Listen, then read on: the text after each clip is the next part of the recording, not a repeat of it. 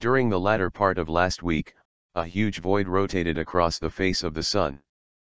But never fear, it isn't a sign of the end times or some weird sci-fi stellar malnourishment.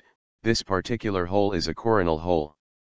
Though it may be a well-known phenomenon, it is noteworthy it's the largest coronal hole to be observed in the sun's atmosphere for over a year.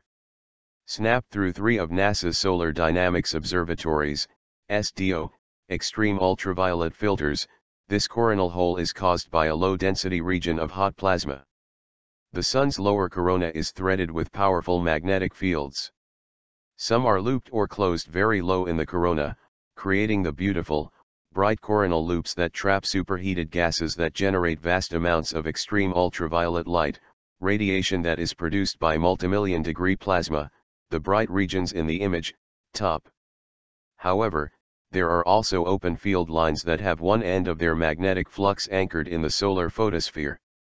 These lines fire solar plasma into interplanetary space at an accelerated rate, often intensifying space weather conditions.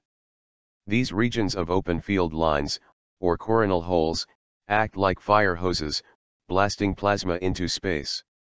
These regions are the source of the fast solar wind that accelerates solar material toward Earth, which often only takes 2 to 3 days to travel from the Sun to Earth. Through the SDO's eyes, coronal holes appear dark as there is a very low density of the multimillion degree plasma generating the EUV radiation. And as this dramatic observation demonstrates, to the eyes of the SDO, the Sun really does appear to have a hole. We are currently going through an uptick in solar activity as our nearest star experiences solar maximum, the peak of its natural 11-year cycle. At this time, we can expect an increased frequency of solar flares and coronal mass ejections as the Sun's magnetic field becomes increasingly stressed. Although this solar maximum is less active than predicted, it is producing some powerful flares and CMEs.